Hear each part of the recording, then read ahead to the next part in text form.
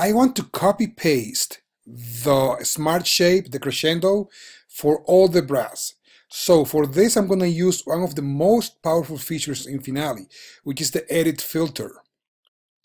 Here, I can select which specific elements I want to copy and paste, as you can see.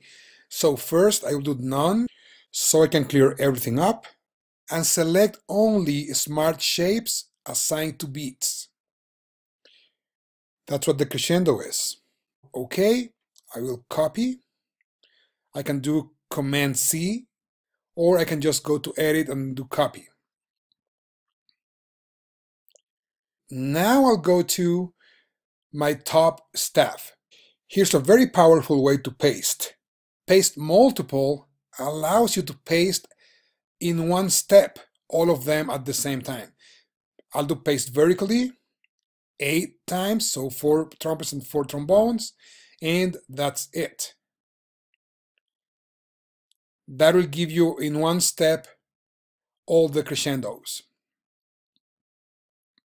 Always remember to reset the settings of the edit filter, because it does keep those settings even after you close the document.